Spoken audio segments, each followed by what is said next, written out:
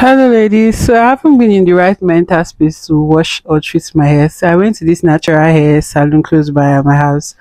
Morning, this is not an aesthetic pleasing salon, but they get the job done. So this lady, it was obvious that she just started learning work, so I had to take care of my hair.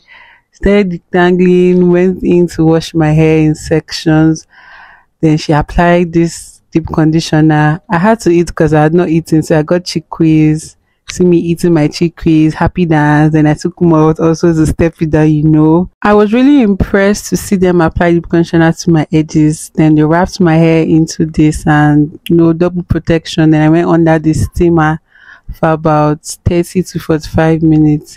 I told the owner of the salon to come and detangle my hair first before they started twisting.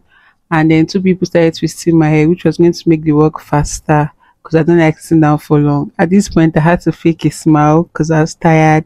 I stood up because my bum bum was on fire. I earlier complained of dry scalp, so she applied this treatment to my scalp to tame it, and she did a little bit of scalp massage. And guys, this is the final look. Let me know what you think about this twist because I'm done with corals. I'm done with that life.